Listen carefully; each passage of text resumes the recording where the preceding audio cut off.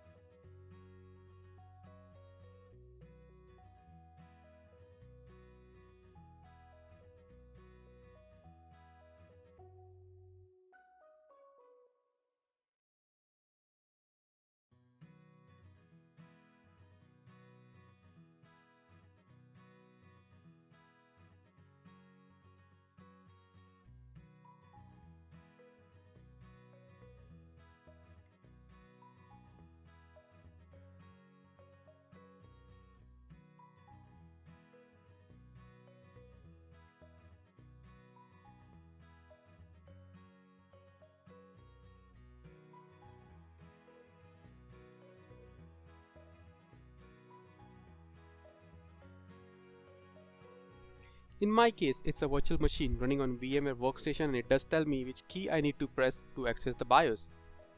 So, as mentioned above, I press F2 to enter into the BIOS. Step 3. Use the left-right arrow keys on the keyboard to select the boot option. Step 4. Use up and down arrow to select item, and then use minus+ keys on the keyboard to change the priority of the selected item. Select CD-ROM drive for a bootable CD-DVD and select removable devices for USB. Once selected, press function key 10 as shown below to save the changes and exit from the BIOS. Step 6. Press enter key on the keyboard to boot the OS from the bootable media that you had selected previously.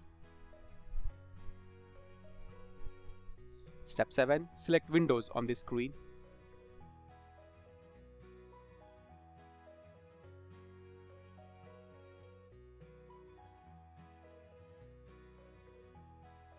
Step 8. On the Windows setup screen, click the button Next.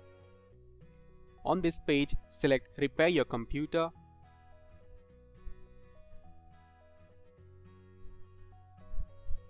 Select the option Troubleshoot and then select Advanced Options. Select the option as per your choice to troubleshoot the computer crash issue. I hope you find this video helpful. If yes, please hit like and subscribe to my channel. Thank you so much for watching the video and have a great time ahead. Cheers. Bye.